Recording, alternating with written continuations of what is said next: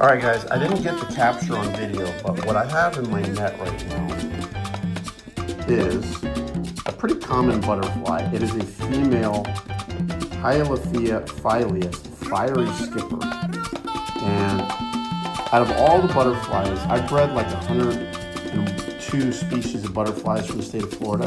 Out of all the butterflies I've ever bred in Florida, this is one that I've just never gotten around to.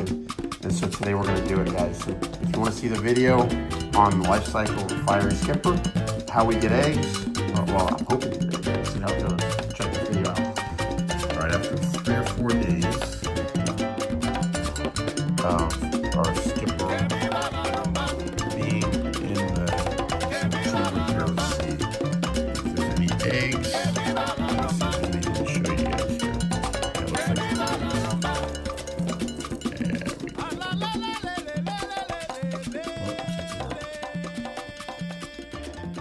already starting to hatch. Okay.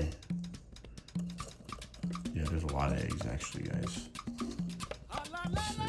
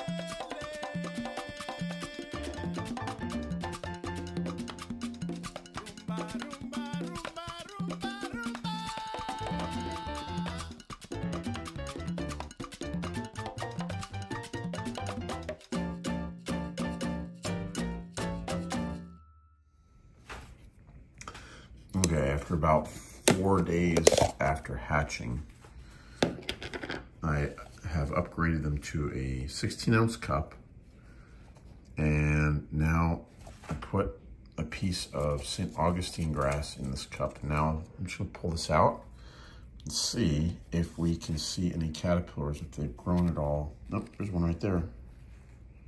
Is it? No, it's not one, never mind. Never mind, wishful thinking. Let's see.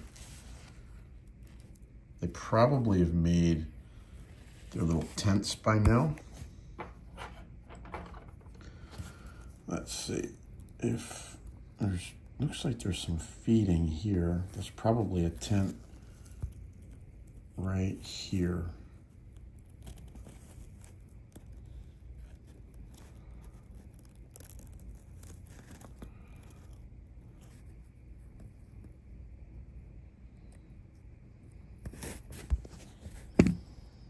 What do they look like?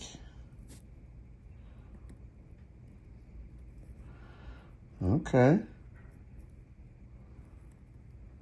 There we go.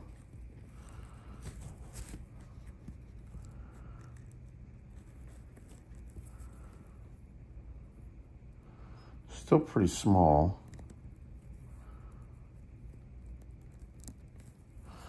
My goodness.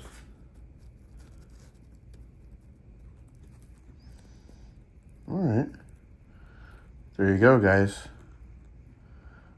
That is a fiery skipper larva, probably second instar, maybe close to third. But as you can see, they take a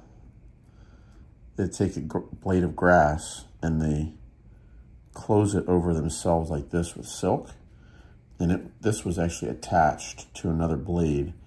And what they do is they hide inside of the fold, and they come out at night and they feed. So you can see where he's chewing the blade of grass right here. So that's good. That's one larva down. Let me see if we can find any others in here. I know there were more. There were more hatches than that, that's for sure.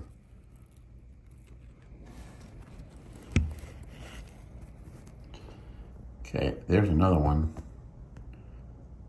He's in the old grass. So I don't know what he's doing in there. It doesn't look very good to eat. But I'm going to, yeah, here's what I'm gonna do. I'm gonna take this, put it back in here, and then I'm gonna take my little paintbrush.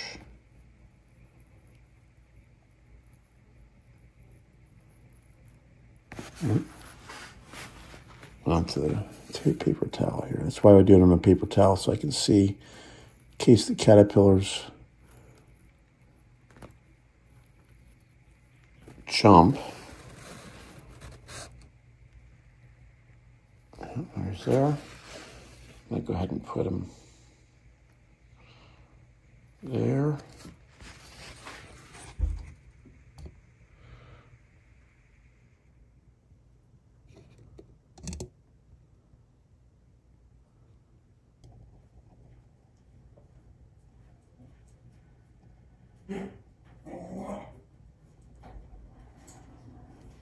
How was it moving? Okay, check out this other one now. I don't know what species of grass this is, but they seem to be tearing it up pretty good. Yeah, you can see all the frass in the bottom of the container here. All right, let's see. What can we see here? Yeah, there's one right there. He's pre-molt. About to go into the next instar. It's a good sign.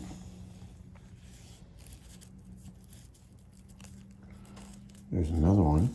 Oh, two more. Look at that. Okay. Let's see.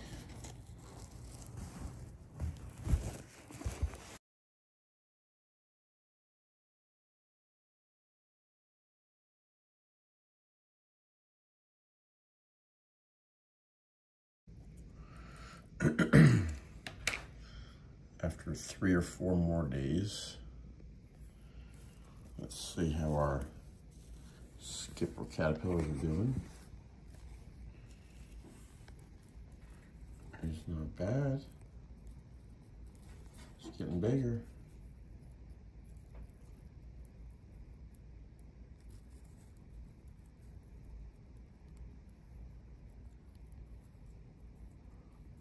Yeah, there, let me see you.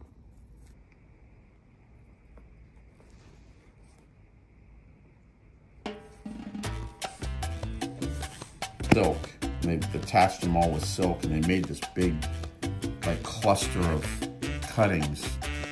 Very brownish green, nondescript, very drab.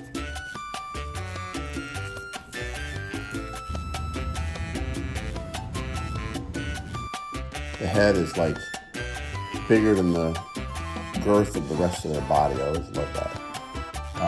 This guy's just emerged, and he's straightening out his proboscis there.